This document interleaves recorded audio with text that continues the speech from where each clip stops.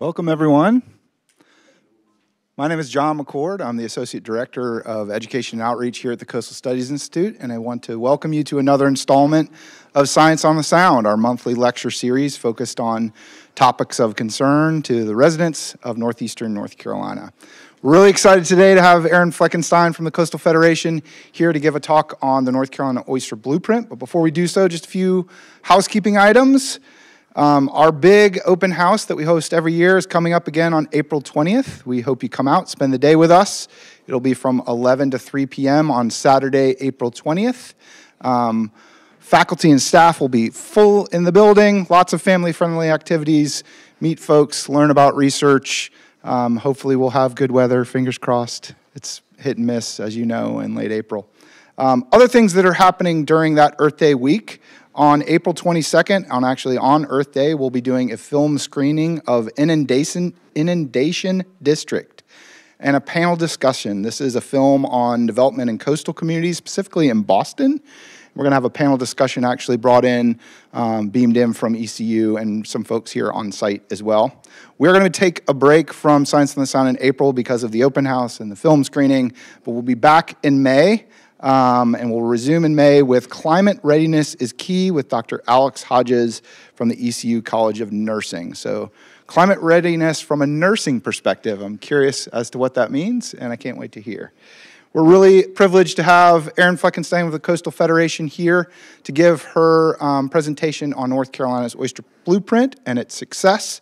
And a little bit about Erin before she gets started. Erin coordinates the statewide Oyster Blueprint for the North Carolina Coastal Federation. The blueprint is a strategic document that guides oyster restoration and protection measures in North Carolina. Implementing the blueprint involves working with 3 regional offices of the Federation while partnering with over 30 state and federal agencies, university and NGO partners, industry stakeholders, and fishers. The blueprint focuses on building our state's oyster resources through water quality protection, building new oyster habitats, growing the shellfish mariculture industry, sustaining wild harvest, and engaging the public in the work. I hope that I didn't just blow your whole presentation in that one. Yeah, I mean, it's done. Erin holds a Master's of Science in Marine Biology from the University of North Carolina at Wilmington, my alma mater, and a Bachelor of Science in Marine and Freshwater Biology from the University of New Hampshire.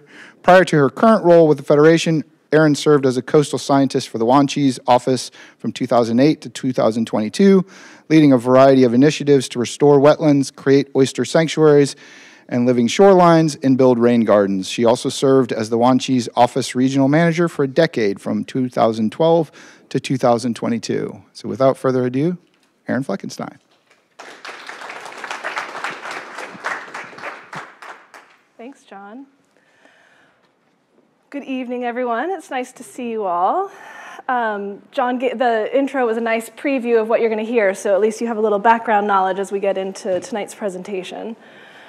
So before I get too deep into the blueprint, I'm going to start with a little bit of background on the Coastal Federation, for those of you that aren't familiar with us. We are a coast-wide nonprofit organization working in all 20 counties, 20 coastal counties of North Carolina's coastal environment. We work through our 3 offices. We have an office in Wrightsville Beach. Our headquarters is in the Morehead City, Newport area, and then our Outer Banks office is just down the street in WANCHI's. There are 41 staff members throughout the organization. There's only 5 of us here on the Outer Banks, but we serve you proudly. Our current executive director is Braxton Davis. He's about a month and a half into the job. He's just assumed this role. Todd Miller was our founder and executive director up until the beginning of February. So as an organization, we work on a number of coastal issues, 6 in particular: salt marsh restoration and preservation, water quality restoration and protection, ensuring good coastal management of our resources, environmental education, and marine debris removal and prevention. But what you guys came to talk about tonight or hear about tonight is oysters. So this is sort of the 6th program area, and in my opinion, the most important that we'll be talking about tonight. So what are oysters? Why do we care about oysters? What's the value and importance of oysters? Well, oysters are ecosystem engineers, and so what that means is they're not only an animal, right, but they are also creating their habitats. So they are creating oyster reefs. You have oysters that land on top of each other and over time create these interdimensional reef structures that then provide great habitat for other organisms, other fish, and crustaceans, such as the blue crab here. They provide great habitat for red drum and the oyster catchers and other important coastal organisms here. In addition to the habitat that they create, they are filter feeders. So they're taking plankton and sediments from the water, they're filtering them out, ensuring that the water is a little bit cleaner and clearer than it was when they got there. One adult oyster can filter up to 50 gallons of water in a day. So that's a significant value that each of those individual oysters are providing for our coastal environment. And then where they exist along shorelines, they can help to stabilize shorelines, right? They can help to dissipate the wave energy, slowing down erosion, and helping to stabilize our shorelines. So all of those reasons are environmental reasons why they're so valuable and important. In addition, oysters provide jobs from the growing and harvesting of oysters to things like what I do, helping to restore and manage oysters. So there's a number of employment opportunities related to oysters. Unfortunately, our global population of oysters and the population here in North Carolina is in decline. So this has come about from a variety of reasons, but most prevalently from historic overharvest. So in the 1800s and early 1900s, we really didn't have a lot of regulation around harvest, and so there was a lot of harvesting happening without putting material back into the water to help regrow our oyster reefs. As the coast has been developed, we've had a variety of habitat loss come into play. So as our landscape is modified, we have new roads and ditches and things coming online. That increases our sedimentation and burying of reefs, and then coastal development, dredging, and what have you can also impact the oyster habitat itself. So all of that then leads to decreases in water quality, which can, of course, contribute to the loss of oysters as well. So these are three main reasons why we have lost oysters over time. And these next couple of slides, I think, are really interesting. My partners over at Division of Marine Fisheries and NC State helped provide these. But this is an image that was created from survey data in the late 1800s and early 1900s of where oyster reefs were located and where they were being harvested in Pamlico Sound. So what you're looking at is a map of northeastern North Carolina, and all of these white areas are where historic oyster harvest was taking place. So you can see that it was concentrated in these mouths of the rivers where the Croatan and Pamlico Sound are coming together. Oh, supposed to have a pointer here, right? Yeah. And along the Hyde County mainland here, down into around Cedar Island and Core Sound, and then up along the backside of the Outer Banks. Not a whole lot happening in the middle of the Sound, and I don't know if that is because they just weren't harvesting in the middle of the Sound. It's deeper there, it may have been harder to harvest, or if there really just weren't any oyster reefs in the middle. But this is the best data that we have about where oysters were occurring in the late 1800s, early 1900s. You flash forward a century, and this is what our oyster reefs look like now. So I'll go back to the 1900s, to today, and you can see we've had significant loss of our oyster reefs in a lot of the locations where there was historic reef and harvest occurring. So all of this has led to some data being distributed right here. So we've seen about an 88% biomass reduction in our oysters in that 100-year time frame, which is causing 85% less filtration in our sounds, so less water is being filtered, and we have less harvest, less landings coming, so about 90% reduction in our harvest of oysters in that 100-year time span. So I think this quote is really important to point out to you in the top left corner. Oysters and oyster reefs are the most imperiled marine habitat on Earth.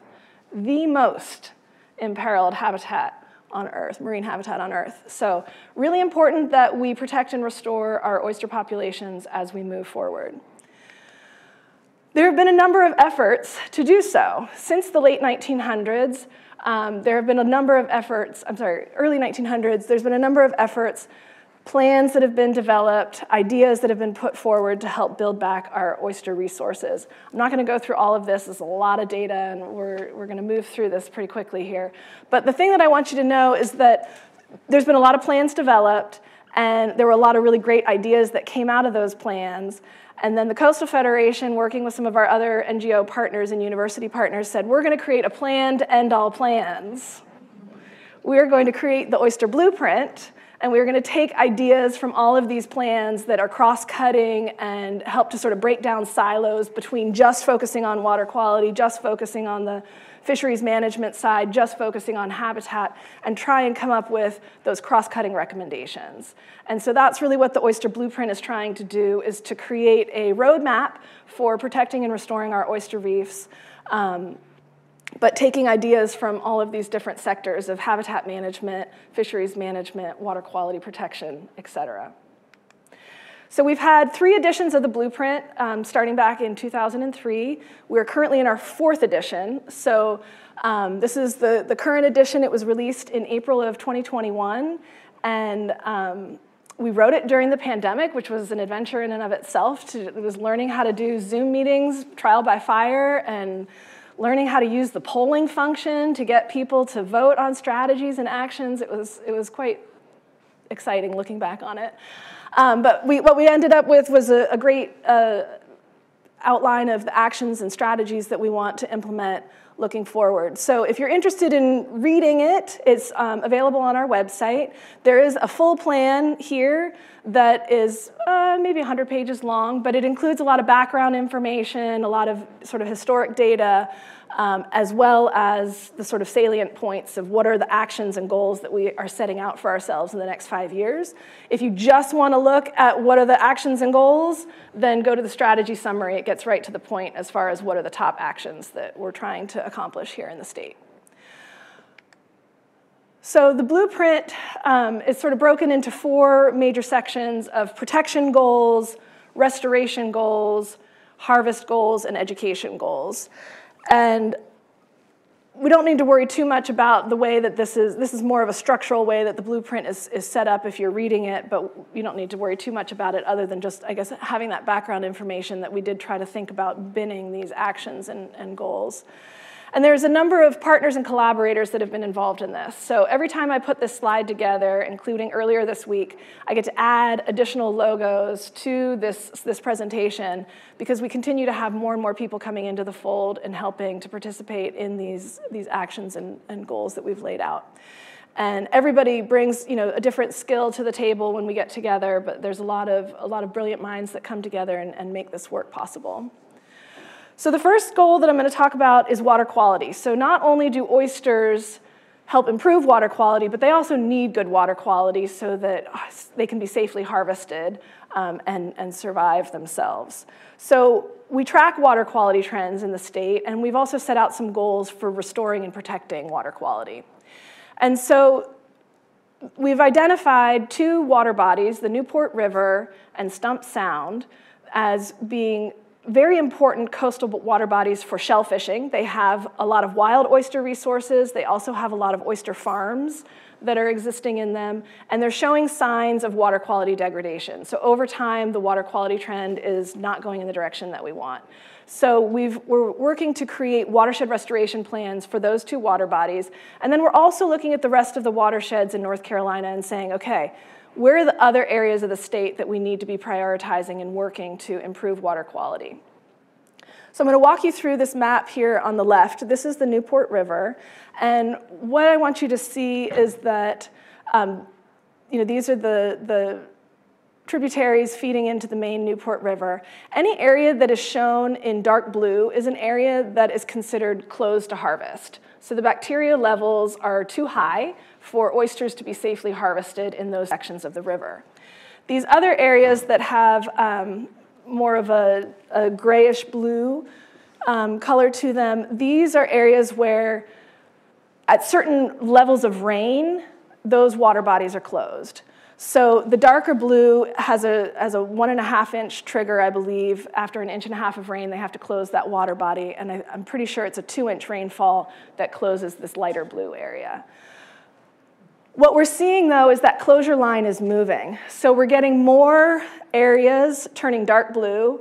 We're getting this darker gray area moving more and more out into the main river body, and we're getting this closure line moving down out into the mouth. So that's not the trend that we want to be seeing. There are a number of oyster farms that are right here, and if you're an oyster farmer, you need to be able to harvest your product, right? So you need water quality to be reliably good for you. And in general, in North Carolina, we have good water quality. In general, we have 70% of our waters are open to harvest. So that means that they are safe enough year-round to be harvested. But what we're seeing is this concerning trend of temporary closures and more permanent closures over time. And that's what we're trying to stop. So the Stump Sound and Newport River watershed restoration plans, those have both been drafted and they're out for review right now. And so we're moving on to looking at other water bodies up and down the coast. And this is, we've worked with the State Shellfish Sanitation and researchers at NC State to prioritize these additional 10 water bodies that are also going to need some additional protection and restoration plans being drafted for them moving forward. So up here in the northern part of the state, oops, I hit the wrong button. We've got this area in Rose Bay, off of Hyde County, and then the Bay River as priorities.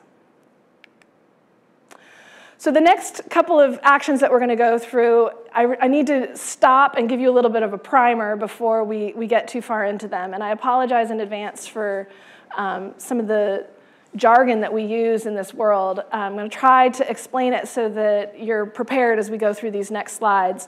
But the next couple of strategies or next couple of things that we're going to talk about are related to restoring our oyster populations. And so the way we restore our oyster populations in North Carolina is by putting material in the water. And then we allow natural oyster larvae to attract to it. And how and why does that work? Well, this is the oyster life cycle. And you can see here at the bottom of the image, you have your adult oysters. So this is as if you had a wild oyster reef. At certain times of the year, the oysters will broadcast spawn, which means they release their eggs and sperm into the water, and then by magic, they find each other and fertilize. You have then this fertilized egg that goes through a couple different stages, a couple different larval stages. And during this time frame, from fertilized egg to when they become a petavillager and want to settle, these stages is the only time in their life that they are mobile. So they're able to swim. They're called free-swimming larvae, but they don't really swim. They can maybe go up or down in the water column, but they're not like, oh, hey, I'm going over here a mile away. No, they're like able to go a little bit up or a little bit down in the water column, but this is the only time in their lives, though, that they are mobile, and they are, at the discretion of the tides and the currents and the wind patterns. But then, and this is about a 2-week time span that they are in these larval stages, and then they get some sort of environmental cue that says it's time for them to land. They need to find their permanent home. And so they quite literally create a little phototrophic eye and a little foot that they use to find the right spot to settle. So the eye helps them decide whether they're going away from or towards the light, and the foot is like their tongue. They're like feeling out, where's a good spot for me to land? And in general, they like to land on other oyster reefs or on other oyster shells, right? And this makes sense because we want them to be aggregating. They want to be close so that when it comes time to breed again, their eggs and larvae and sperm can find each other and continue this process. So they land, and they basically cement themselves in place, and they never move again. And they just take nutrients out of the water, and that is what allows them to build their shell and grow. So just like a tree ring or what have you, they will show signs of growth and growth rings as they mature over time. Yeah? The villager, is that a hard shell by then? I mean, it would be a plankton, so it's soft. You can kind of see, when you look at it under a microscope, it looks like a clam, like a little baby clam. I wouldn't call it a hard shell. I'm sure it's some sort of calcium carbonate, but it's not like it's not mature like when it lands on the adult oysters to grow up. Mm-hmm. Any other questions about this life cycle before we move on? Okay, so this is important though, because in the state of North Carolina, we still have enough adult oysters in the water that if we put material in the water, it will attract the baby oysters. They will come. There are some states where their oyster population is so depressed that they have to not only put material in the water, but they also have to put the babies. So they have to go to a lab where the oysters are artificially spawned, and then take those larvae and put them onto the reef itself. So this cuts down on quite a lot of expense by allowing us to use the natural spat that are in the water. So then the next thing I have to explain is that there's sort of 4 different main ways that we are growing oysters in the state, and they all have different purposes. And so understanding the different purposes is important to then knowing sort of what our goals are moving forward. So we have oyster sanctuaries, and these are large oyster reefs that are being built in the Sound. They are not open to harvest. Their only purpose is basically to be an insurance policy for our oyster population. They're brood stock sanctuaries, which means that they're protected from harvest so that they can simply create brood, reproduce, and send their baby oysters out into the Great Wide Sound. Living shorelines is another technique where we're not harvesting, or we're hopefully not harvesting off of these structures. These are structures that are put in the water, and you can see they're kind of like speed bumps in the water. And the idea is that they're breaking down wave energy so that the shoreline and marsh behind them can be protected from erosion. Where you have good oyster growing waters, these living shorelines create beautiful oyster reefs. So this is a strategy that we have for creating more oysters in the Sound. On the opposite side of the spectrum, we have culch planting, which is, again, placing material in the water. Culch refers to any material that we put in the water that is designed to attract baby oysters. So it could be oyster shell, it could be marl, it could be granite, it could be concrete, it could be a number of different materials. But we collectively call that culch, and we call it culch planting when we put that material into the water with the purpose of growing a new oyster reef for harvest. And then the fourth way that we're growing oysters is in oyster farms, also known as oyster aquaculture. And so oyster farms are being managed by individuals, and they're growing oysters in bags or cages, or sometimes putting it on the bottom of the Sound. But these are 4 different ways that we are growing oysters, and we have different goals associated with each one of these strategies that I'm going to go into a little more detail on. Any questions before we move on? Okay.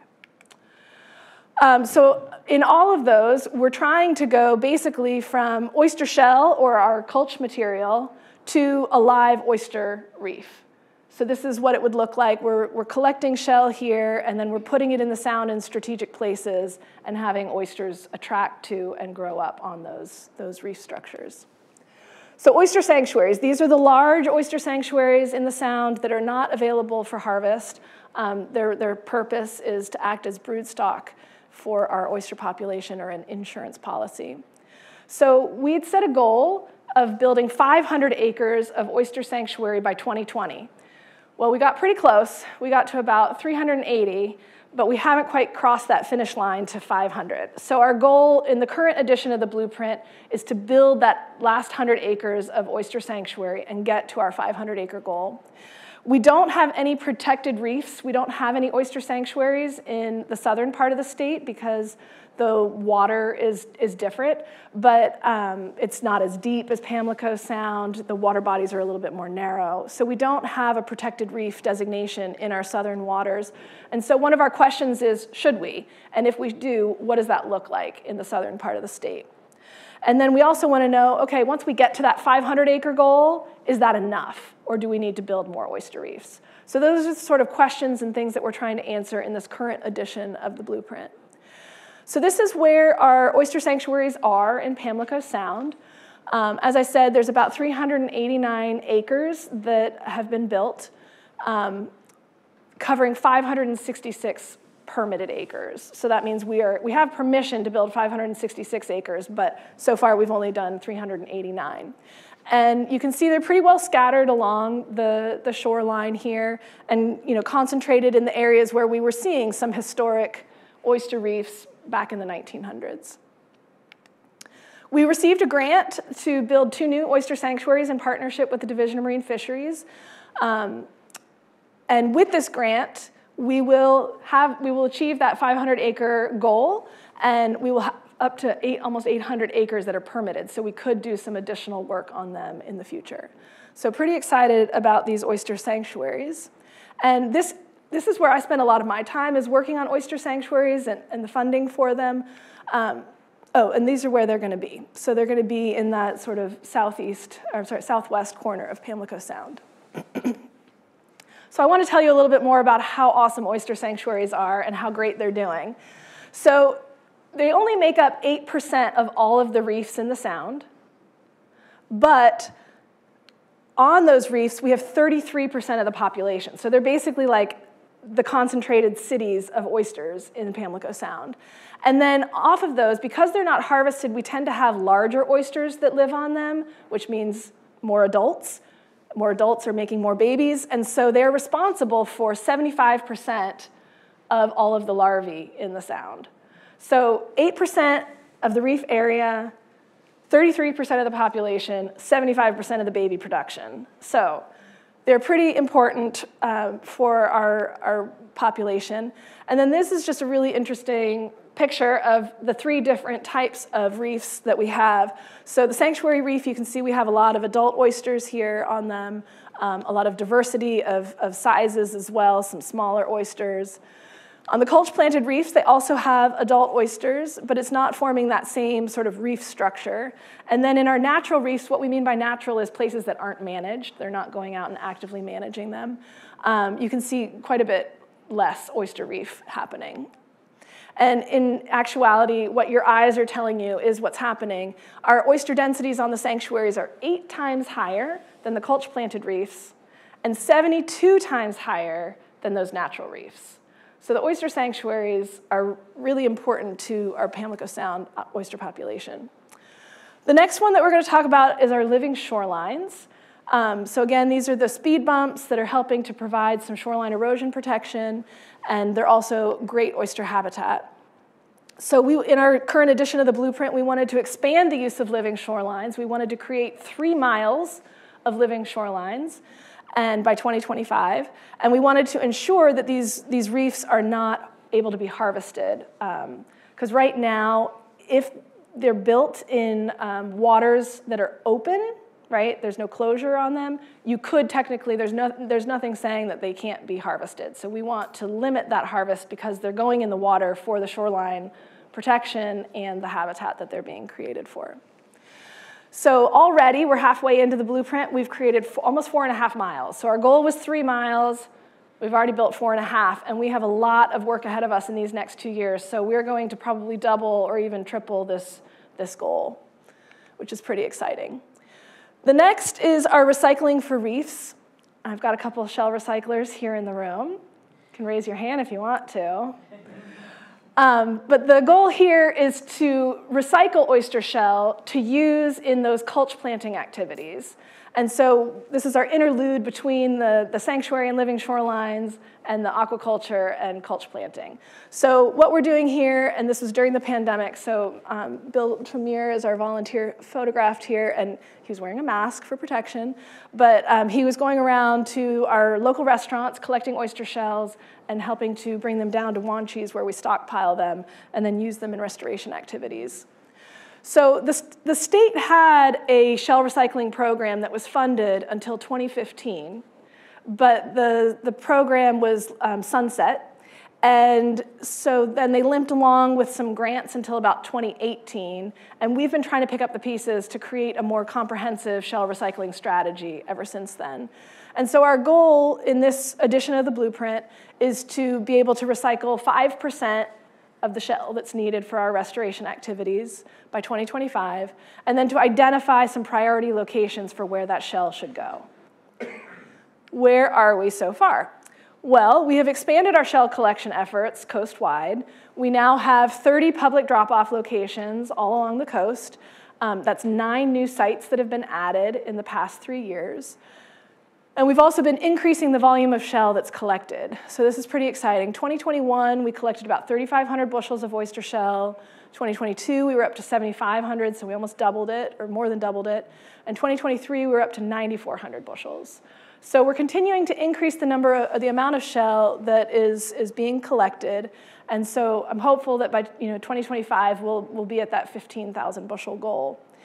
And then with that, so far, we've built 4 acres of new habitat using shell from these recycling efforts to build these reefs. And this is an image of some volunteers working with our partners at the Nature Conservancy to build a reef back down here on the Outer Banks. So then culch planting, this is where we're putting that culch material in the water for our wild harvest. And you can see this is the Division of Marine Fisheries, and they are quite literally using a fire hose to just wash the shell off of the deck into the sound. The area that they're washing it into has been permitted, and they've done some investigation to make sure it's a good spot and it's going to grow oysters. But that's as sophisticated as it gets. They're just washing it off the deck into the right location. And so our goal here is to build 40 acres of those harvestable reefs annually, and to study the program that we're using to see, is there a way to do this more efficiently? Can we grow more oysters at a cheaper cost for these management purposes? And so the progress that we've been making so far is that, yes, we are building these oyster culch reefs. In 2021, we built 48 acres, 2022, 37.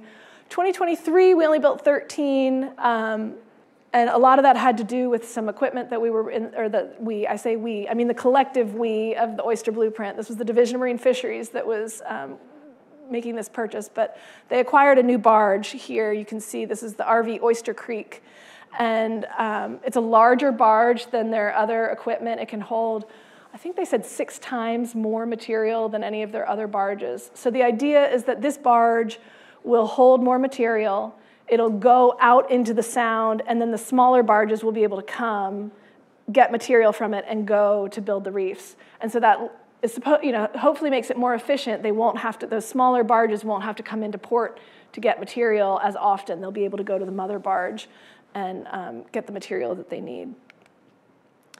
So then shellfish aquaculture is a growing interest in the state of North Carolina. We've seen a lot of interest in the last decade for new oyster farms. We set a goal through a strategic planning effort that was just specific to the oyster aquaculture industry, that we wanted to grow the industry to $100 million by 2030. And so our interim goal here is to get to $45 million by 2025. And then we want to be able to provide education and outreach and support for our new and existing oyster growers.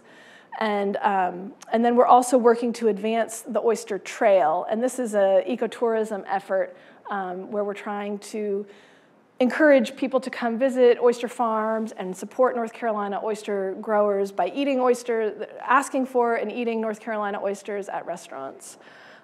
We also have some aquariums and museums, and the Coastal Federation offices are on the oyster trail, so you can come and learn about oysters. And so what have we done to advance this goal? Currently, the industry is valued at about $14.6 million, and we have recently secured funding for an oyster aquaculture hub. What is an oyster aquaculture hub? I'm glad you asked. It is a facility that will support oyster growers who don't have waterfront property themselves. So the idea is that it's kind of like a co-op where oyster growers can come and they will have waterfront access. They can tie up their boats there. They can store their gear on site. There will also be refrigeration for them so that when they bring their harvest in, they can refrigerate their product before it is distributed. So that is coming online. We've got a number of grants that are in place now, and so we're working to finalize all of the plans for that facility, and that'll be in Carteret County. And the county itself donated the land to the project. So So it's pretty neat to have that be moving forward. The Oyster Trail, like I said, this is an ecotourism effort. Bill Husted, I'd be remiss if I didn't shout you out. Bill is responsible for the success of the Oyster Trail almost single-handedly. And we launched the Oyster Trail in 2020 during the pandemic, and so far we've grown it to include 80 sites statewide. It goes all the way from, Manio to Cullowhee. And in 2023 alone, we had 17,000 visitors come to the NC Oyster Trail website. 8 million people were reached with the various promotional news coverage that we had, from print media to social media, ads, newspaper articles, et cetera. And then every October, since we've launched the Oyster Trail, we've hosted an NC Oyster Week. This year, we hosted an NC Oyster Month, and we had 30 events held during the month of October that were in support of and encouraging visitors to support the NC Oyster Trail. So if you haven't visited the Oyster Trail, I encourage you to look it up and plan your next adventure. And then, of course, outreach and education is fundamental to all of the Oyster Blueprint stuff. We have to make sure people know about what's happening. We have to engage and build new partnerships. And so what we do, or what our goals are for this edition of the Blueprint, is to continue engaging through our statewide network of Oyster Steering Committee members, and to also be working directly with our museums and aquariums and other institutions that are our outreach and engagement sort of vehicles, and then expanding the use of our traditional and social media outlets. So what does that look like? Well, we have funding in place, and we've been working with the North Carolina Aquarium on Roanoke Island to create a new exhibit. I started talking to Larry about this several years ago, and at first we were thinking, let's at least have a poster that is going to talk about oysters in the aquarium. And he said, well, let's not just stop there. Let's do a whole new wing. So we have a whole new wing coming to the aquarium on Roanoke Island starting this fall. So keep your eye out. We should be launching at least 2 of the 4 exhibits this year. Through that NOAA Oyster Sanctuary grant that I was telling you about, that we got the $15 million to expand our sanctuary efforts, we're also able to work with our partners at NC State and NC Central, and they are hiring 8 graduate students as a cohort over the next 3 years to go through their programs either as master's or PhD students, and we're targeting working with underserved community members and looking to give them their master's and PhD focus working on oyster sanctuaries. So pretty excited to have that program coming online. And then also Rachel Bassesi, who is our educator in the Southeast or Central office, is working pretty heavily with NC Central to also provide experiences for their undergraduates. So they come to the coast several times a year and have some hands-on experiences. We have a lot that's happening in oyster education and outreach, so I can't touch on all of it, but these are sort of 3 new programs that we're excited to be launching this year. So every year we publish a State of the Oyster report where we report on all of this progress. What you guys got to hear was a little bit of a primer on the 2023 State of the Oyster report. So Victoria and I are working on drafting that report and getting it finalized. But right now, if you're interested, you're welcome to check out the 2022 report, which is on our website, and the 23 report will be coming out hopefully in the next couple of months. And then with that, I would be happy to answer any questions you may have. Thank you very much.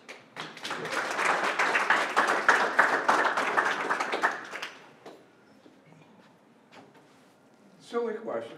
Can clamshells be used as mulch also? Mm-hmm. Erin, will you repeat the question? Oh, yes. The question was, can clamshells be used as mulch material as well? And the answer is yes. Uh-huh. Is there any effort being made to stop the pollution coming from those tributaries that are emptying into the Pamlico Sound and other places? Yes, there are a number of efforts underway. So those watershed restoration plans that I was telling you about, those are really comprehensive plans to to look at both land-based practices as well as in-water practices that could be used to help, if nothing else, stop that further degradation from happening and hopefully reverse the trend. So those are watershed restoration plans are a pretty hefty lift, working with the local government, municipalities, landowners and partners, and it identifies in very stepwise fashion what is causing the impairment currently, where are our sources of pollution, and what steps can we take in order to stymie it and reverse the trend. So both the Newport River and the Stump Sound watershed restoration plans are in various stages of being implemented now. Yeah, great question. A question in the back. What would happen if oysters are harvested in not good water quality? What would happen if oysters were harvested?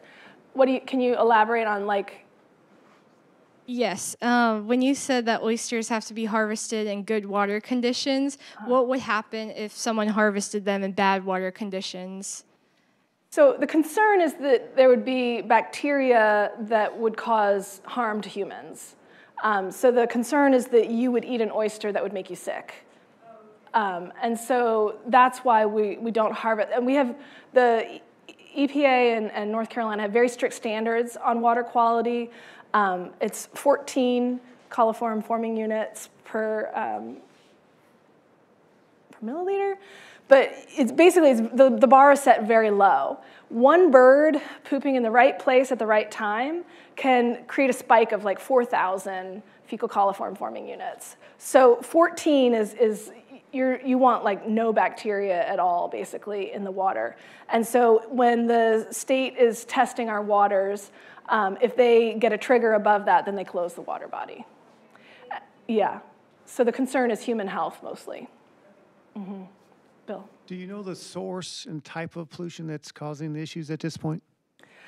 So the conventional wisdom has been that it's modifications to the landscape, that it's just stormwater coming from across the landscape that's now being channelized because of all the modifications that we've made to our coast and entering the sound. I think there's more research that's maybe needed to be able to say specifically and concretely it is coming from exactly this source. But in general, the conventional wisdom has been that it is coming from our stormwater runoff. Mm-hmm. Yes, John? Have there been any documented studies to document the improvement in the water quality near the larger oyster reefs, the sanctuaries? To be able to show that the water quality is improving there. We have monitoring. It's not really long-term monitoring that's being done on the sanctuaries. It's mostly like for a discrete period of time, either during the reef building activities or right after the reef building activities. So I don't know that we could attribute the sanctuaries to any kind of universal water quality improvement. That's not, yeah, that data doesn't exist currently. Yeah. How deep can the oyster reefs grow? I see, the one that's out here, you can see the top of it, but some of those look like they're quite deep. Yeah, so the sanctuaries are subtidal, and they're built in water that's about 14 feet deep. And really it's about, from what I understand, it's about them getting enough food and not being in low DO water. So they need to be elevated enough, low dissolved oxygen. So they need to be up off the water, or off the sediment bed enough that they're in the water column where they're getting enough food, so enough plankton is passing them, and they're also not in low oxygen because that'll cause them to die. Yeah. Great questions. Uh-huh.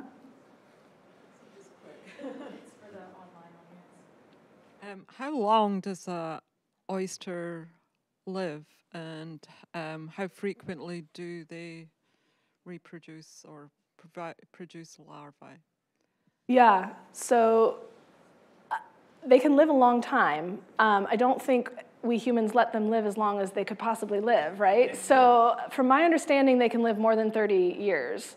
maybe even 50 years. I mean, you'll find some pretty large oysters. And then the other part of your question was how often do they reproduce? So again, my understanding is that they typically will start reproducing, they'll have a couple spawns a year. Typically they reproduce when the water starts warming up in the spring, like when it hits about 55 degrees. And then they can also spawn, like we've seen a lot of spawning happen after storm events. So it's sort of like, oh my gosh, we just got hit by a storm. We got to make sure the babies are going to make it next season. So we'll see some spikes sometimes in the fall. After Florence, they saw a big spike in larval productivity and spat settlement. So at least once or twice a year.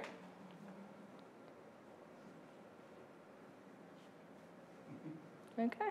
Any other questions?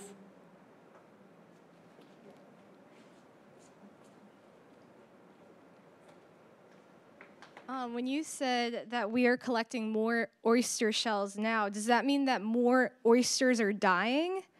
Or are you guys just having better processes to like collect them?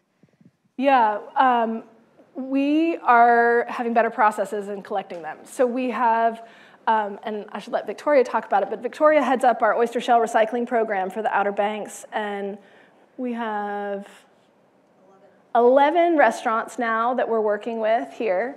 And then we have a great team of volunteers that go and collect the shell from those restaurants and bring it back to the stockpile. So a few years ago, we were only working with, I think, 4 restaurants. So every year we're adding new restaurants on. And then, and that's just here in the Outer Banks. In the central part of the coast, we have a great partnership with the counties. They allow us, they've provided us with some dumpsters that they keep on site and at their transfer stations, and the public can go and bring their shell to those transfer stations, and then when the shell fills the dumpster, then they bring it to us to use. So that's a new partnership that's just come online, and we've been able to put 4 new dumpsters in place. And then in the southern part of the state, we have a great partner, Ghost Fleet Oyster Company, who is an oyster grower, but then they also are providing shell recycling services to the restaurants that they service. So they'll sell their live oysters, and then once the oysters are consumed, they go back and get the shell from those restaurants and recycle it. And then in the Triangle area in Raleigh, the native shorelines, they service 4 restaurants in the Triangle area, and they're producing almost half the volume of shell is coming from those 4 restaurants in Raleigh. So, yeah. So we're just getting better at getting it. Last call for questions. All right, well, we'll go ahead and wrap it up. Erin, thank you so much for coming out tonight, and we hope that we'll see you all at our events in April.